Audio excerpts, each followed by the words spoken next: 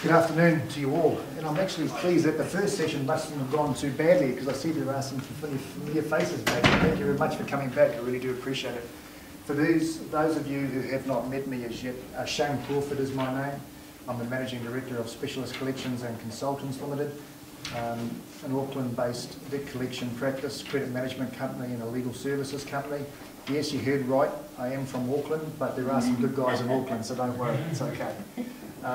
Listen, welcome today, and we're going to be covering in half an hour a pretty important topic, and that is terms of trade.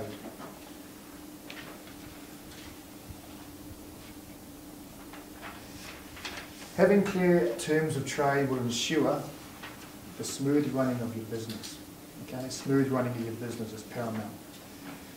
It's one of the most useful front-end tools for business, is having effective processes and procedures for engaging the client and customer relationship. It's going to give you some certainty around doing business with your client.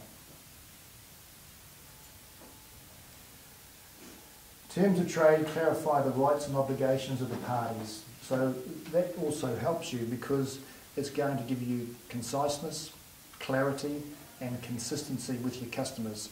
So they know what to expect from you, and you know what to expect from them, and there's nothing worse than doing business in a general way, and as we say, the goalposts always move.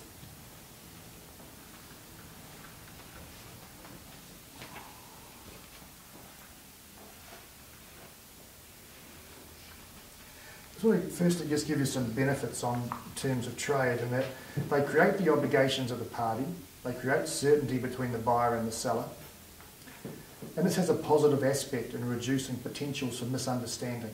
The last thing that you do want to have happen is disputes arise between yourselves and your client. So again, consistency and clarification always help.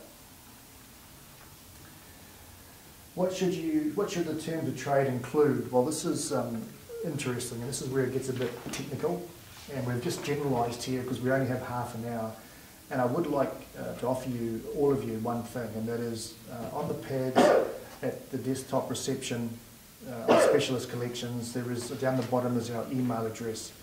We would be delighted to answer any questions that you have regarding to your terms of trade. You're most welcome to email us at any time, and I undertake that myself or one of the team will be back in contact with you within 24 hours and your questions will be answered. More importantly, we're happy to mentor you, if I may say that respectfully, and if you want to make a call, pick up the phone, and we're happy to speak to you over the phone. We are a company that is about adding value to business. So we want your money returned to you, and one of the ways that your money is returned to you is through robust terms of trade, which is going to protect you. So it's important.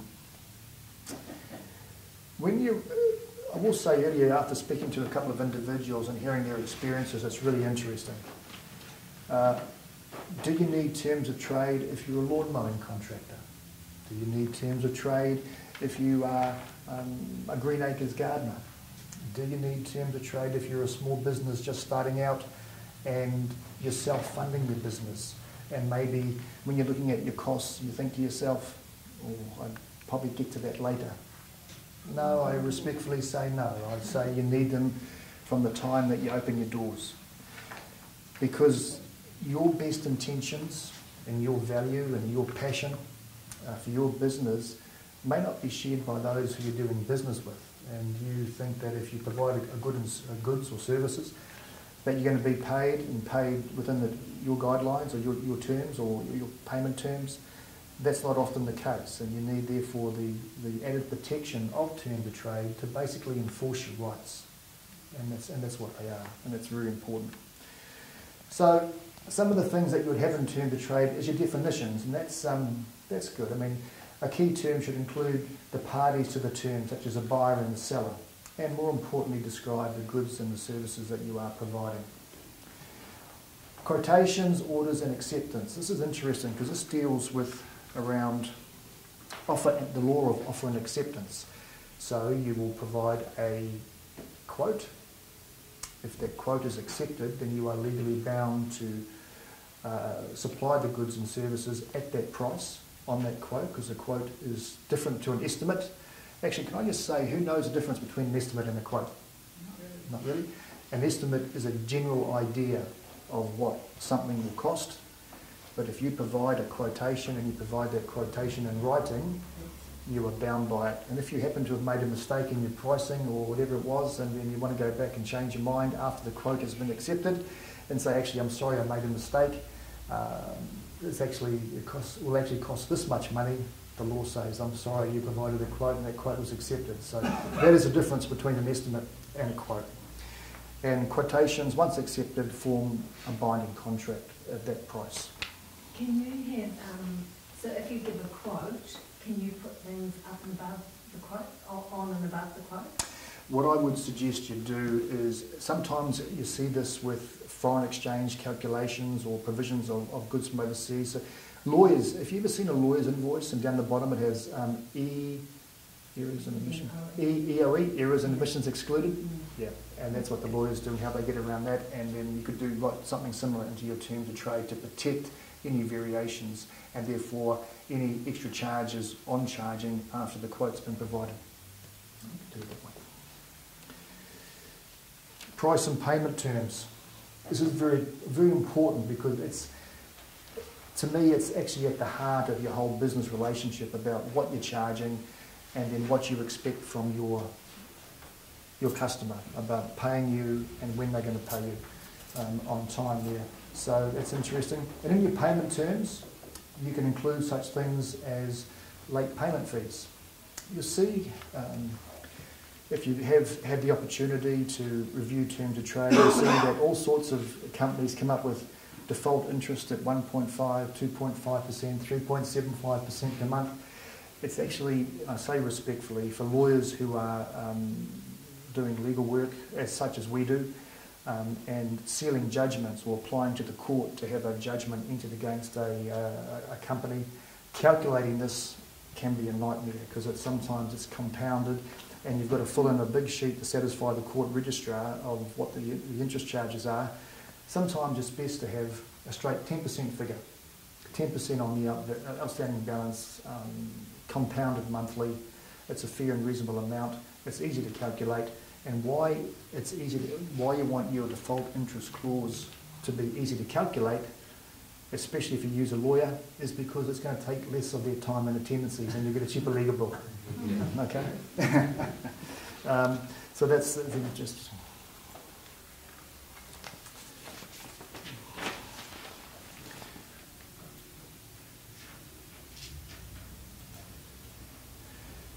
There are, depending on the nature of the business and the goods, the services that you provide, and also the goods, you are bound by certain statutory obligations. The Consumer Guarantees Act deals with personal, domestic and household goods, so different to a business arrangement. So if you're buying, say for example, someone's buying a toaster from you or a kettle from you, you're bound by the Consumer Guarantees Act, and there are guarantees within that Consumer Guarantees Act relating to acceptable quality, acceptable price, and it's going to be effective for the purpose that it was designed for. So you have consumer guarantees. The Consumer Guarantees Act you cannot contract out of. So if you're writing terms of trade and you provide a domestic or household service or a good, and you don't want the Consumer Guarantees Act to apply, I'm sorry, you're wrong, you can't contract out of the Act, so you've got to really make sure that your service is performed and dealt with as you quoted, described, and that your goods are of acceptable quality. Can I just ask a question? So if you omit it in your terms of trade, that doesn't mean that you've avoided it, you still are bound by it? Yes, you're right, correct. Yep, absolutely. Delivery arrangements is really important. How many times have you heard in your careers, we delivered goods, they say they never received them, and now they're not going to pay? So this is where this delivery clause comes in. A lot of businesses courier goods or they have their own transportation. So you want to say delivery happens, I would suggest, when the goods, delivery will happen when the goods have been delivered to the customer and signed for. So you need to keep good records about delivery receipts and of course a readable name of the person who signed for them on that delivery receipts. And you can say in your terms of trade, as soon as the goods are delivered, at that time that delivery receipts were signed, it's irrefutable proof that you have received the goods, whether you lose them in your warehouse or someone's misplaced them, or dare I say it, if someone happened to put them in the boot of their car instead of the warehouse, you've been signed, but they are, you owe them. Ownership of goods is important because it comes to risk and title and when ownership passes. So you do want to know that you will maintain ownership of your goods until payment. Now, I haven't touched on the Personal Property Securities Act and registering financing statements on the Personal Property Securities Register here for this morning's talk, because it is a complex piece of legislation. But if you are dealing with supplying goods and goods of a high value, you may want to take legal advice about registering financing statements on the Personal Property Securities Act register to protect your interest in those goods, which gives you a right of repossession, and in the event that a company goes into liquidation, receivership, administration, or all three, that your security interest is protected and you have a level of security interest whereby you can take those goods back again. So again, if you are dealing with high dollar value goods that you are supplying, you should really take some legal advice concerning the Personal Property Securities Act and registering those things.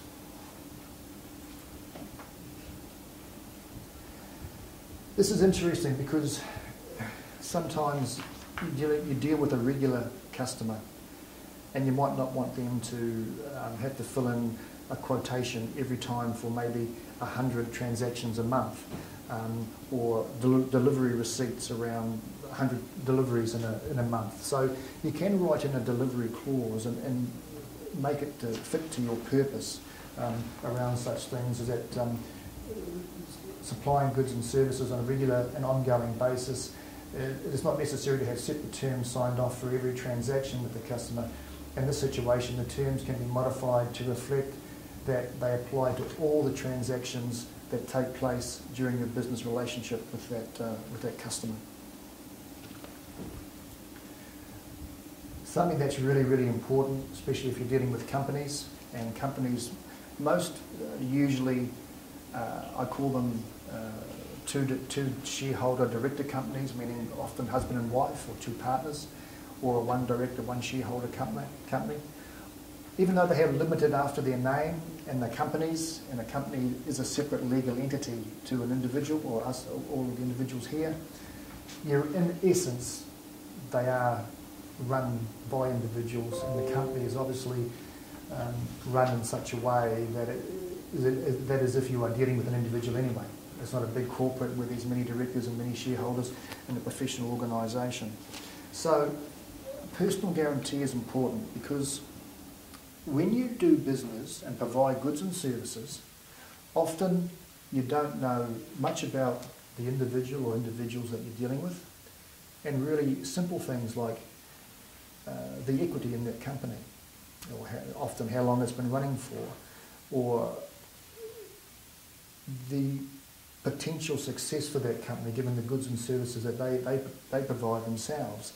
And you want a layer of protection, so if the company went into liquidation or receivership or administration, as I said earlier, or all three, you want the ability to say, the company's folded, I'm not going to get any money because the liquidator tells me that I'm not going to get anything, because often you'll be what is regarded as an unsecured creditor.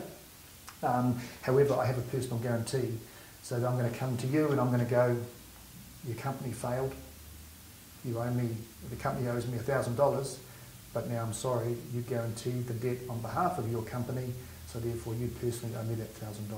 And personal guarantees for small business, I believe, is absolutely crucial, because money is everything.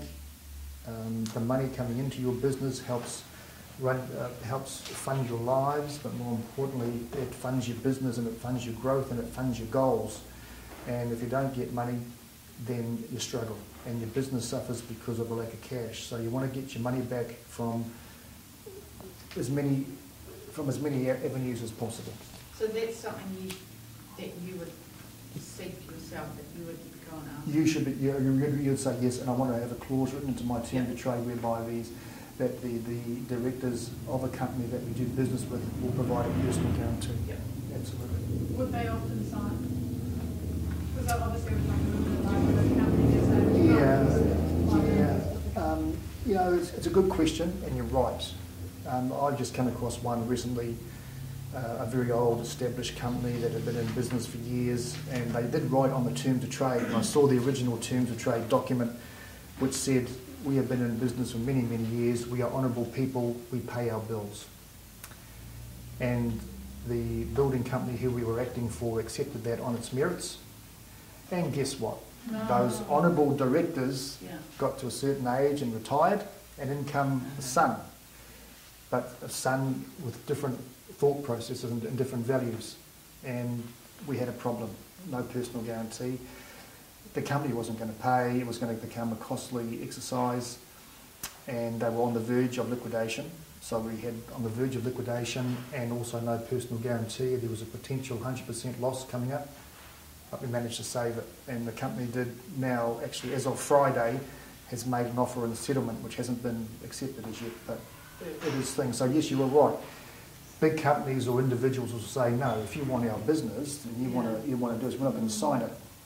And that, it's a hard question to answer, and it's going to come from your commercial acumen and your experience in your field to do your research and your due diligence on that company to go, I can take the risk and maybe carry this.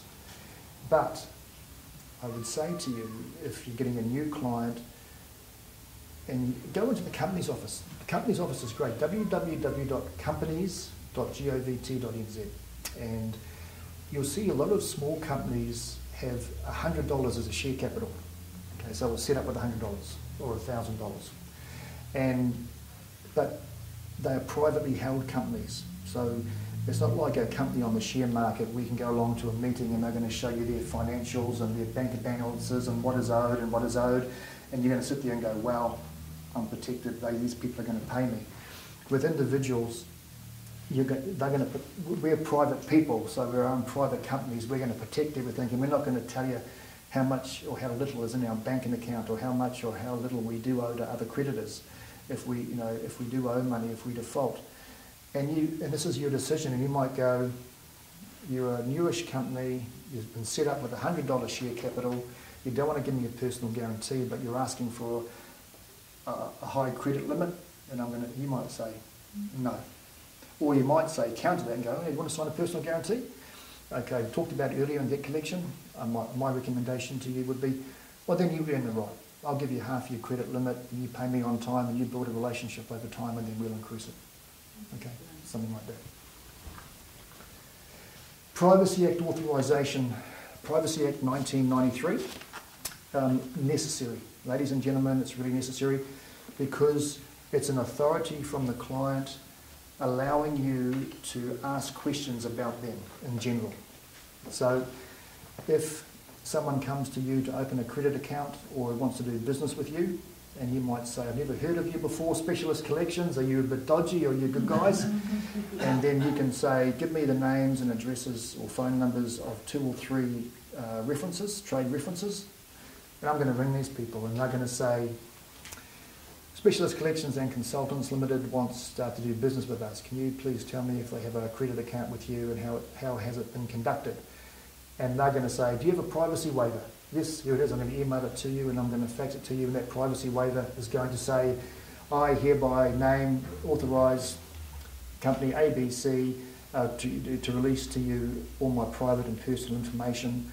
And then they're going to come back to you and they're going to go, exemplary client, pays on time, or occasionally you might go, they're a bit up and down with their payments, sometimes a bit hard to get hold of, and there's some issues with us, but generally they pay, but you really got to drag it out of them. No, you don't want to hear that. But it happens. So when you hear those things, then you can make your own commercial decisions around whether you want to do business or not. But information is paramount. Understanding your risk. When you go and do business from A to B, it's a risk, and you want to eliminate that risk as much as possible, but more importantly, you really want to understand it and do business with that person in a way that is going to be reflective of that risk. So it's crucial. So Privacy Act clause in your terms of trade, hugely important. Debt collection clause, really, really, really important. Because if you do need to go to a debt collection agency, such as Specialist Collections and Consultants Limited, who I understand are pretty good, you know, you want to be able to get your money back. So your original debt plus debt collection fees, whereby you are not losing debt collection fees off your original debt amount. So it's really important.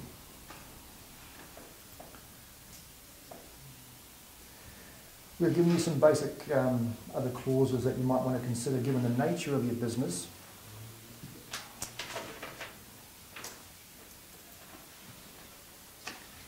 Returns and cancellations. So you might say if goods aren't returned within a certain period of time, therefore you are deemed to have taken possession of them, and therefore you are deemed to take ownership, and therefore you must pay them. You want to be concerned with the law that governs your business and the legislation that governs your business, and don't take any shortcuts. I say that respectfully.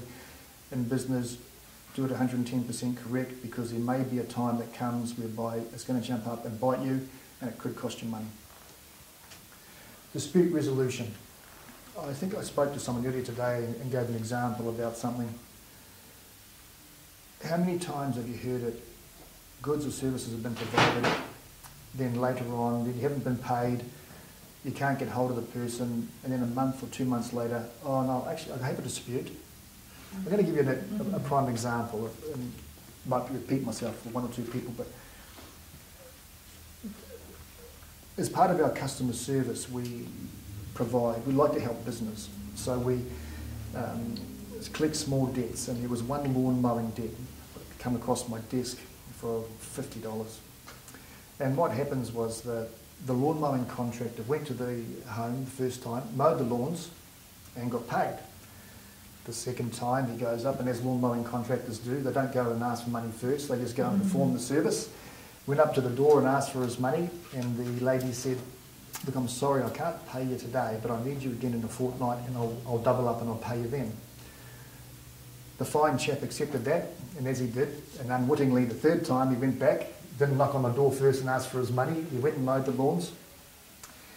After the third mow, knocked on the door again, asked for his money, and the woman said, you know what, I'm not going to pay you for that second one, because you know what, you didn't do a good job, but I'll pay you for the third one. Now, we have a strong belief through our experience and what we do that we call it small balance theft. People will wear you down by just simply not answering phone calls, refusing to communicate, and refusing to take personal ownership, because they know there's debts of a certain value that maybe if they just keep their head down long enough, it's going to go away, because it's going to be too small for you to do anything about. So what you can do here is you can just say in your dispute resolution clause, you can say if there is a dispute, depending on the nature of your service, you've got to email it to us in writing within 24 hours or 7 days, and in writing, okay? And then if it's not, well then they're legally liable to pay your service, and then of course, depending on what is owed, you can either go to the disputes tribunal or the district court to obtain an order or a judgment to get your money. So it's about protecting yourselves from this type of behaviour. We'll touch on the Guarantees Acts. Use of account and account closures is interesting. You have a right, you know, insurance companies. I don't know, you see people, have you heard stories? Unfortunately, every year your insurance policy is renewed, and every year you need to go back to the insurance company, whether you've made a claim or not, and said to them, actually I had a couple of accidents this year, but I haven't claimed them, but I've had a couple of accidents, or I've got a speeding fine or a conviction, and you're meant to disclose that to the insurance company every year. Then they go through their checklist and they go, yes, we will offer a renewal of your insurance for you on this cost and on these terms, or they might go, see you later, you better go and find somewhere else. So here it's very similar. If they have to, with regard to credit terms and the conduct of their account, you want that option to go one day, this is how many times you've been behind in your payments, this is a level of difficulty that you'll put us to actually recover your money. the administration costs through phone calls and letters and time and attendances and all this is weighed up. And you know what? We're actually going to cancel your account. We don't want it anymore. And that gives you the right to do that in writing within certain terms. Okay. Liability. You want to reduce your liability. So you want clauses that you're in business, you're a small business, you don't want situations whereby something goes wrong that may be without your control, and then someone's coming along and taking legal action against you. So you want to escape your liability or put it down to a bare minimum. So be very careful of that. Who knows what force majeure is? Ever heard of that word, or force majeure? Okay, it's again escaping liability. It is something if you are a supplier and your client places a good order with you, and your client is relying on that order to be fulfilled to complete a contract and get paid, but something happens and there's a strike, or you need to order materials from overseas and there's been internal issues in that country and the goods haven't left the country to come to you to pass on to your customer.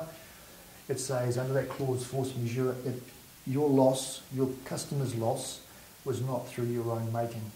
It was not your fault, it was the making of a third party, and therefore you can't be held liable for their loss. So that is quite crucial to have in your terms of trade, depending on what goods and services that you do have. The last time I went over my half an hour, because I got a bit carried away with debt collection. Now you can see there's a half an hour that is up. Please, if you would like a copy of the PowerPoint presentation on terms of trade, please email me. I'd be delighted to send it to you. If you have any questions, email us, ring me, happy to help. But if you have any questions in the meantime, I'm happy to answer them until such time as we get kicked out of here. But yeah. In our terms, we say payment within 7 days. Yep. But we deal with quite a few companies that will only pay on the 20th of the month. And we've said to them, look, these are our trades, and they just say, well, tough. We pay on the 20th of the month, and that's it. Yeah, so you've been bullied. Look, I'll tell you what, and just let me add a little bit to that. We do a lot of work for clients who now have a parent company in Australia. So instead of getting paid by the 20th of the following month, they pay us 2 months later. Yeah. And it's becoming a norm. And that's just becoming a practice and becoming, I'm reluctant to say a standard practice, but a regular practice. And it's not legal. Your terms of trade are what they are. And if they have agreed to those terms of trade and signed them, you can say fine. Especially if cash flow has been affected because they're paying you late, or contributing to a lack of cash flow because of their payment method, then you can say, well, look, that's fine. You agreed that our terms of trade is 7 days. You agreed to pay debt collection costs and penalty interest in the event of your late payment default. We are not a bank. We are not a finance company. This is our terms of trade. Then you have to pay the extra if that's what they're going to do. And more importantly, if there is no dispute at all on the goods provided or the service provided, and they've gone over your payment terms, and it is a company, serve a statutory demand. Now, they might jump up and down and kick and butt, but if there's no dispute, then if you serve a statutory demand, they have 15 working days to pay you. And if they don't pay you within that 15 working days, then technically that is a presumption of insolvency, and you could, if you wanted to, apply to the High Court to liquidate that company. But where you'd go that far is another thing, but in your communications with them, armed with all this knowledge, you can go back and sell that concept to them to get your payment. And you can get terms of trade signed, like obviously for new work, because obviously we haven't with this company. We could do it now for any future work. Yeah, and that's why it's important, because you've been doing it ongoing, and in your terms of trade, you can, a bit like that insurance policy analogy that I gave you, there's no reason why you can't say in terms of trade or credit accounts are reviewed every year. And then when that 12 months comes around and those clients who have not signed terms of trade before, you can say, you've got to sign terms of trade now. Yeah.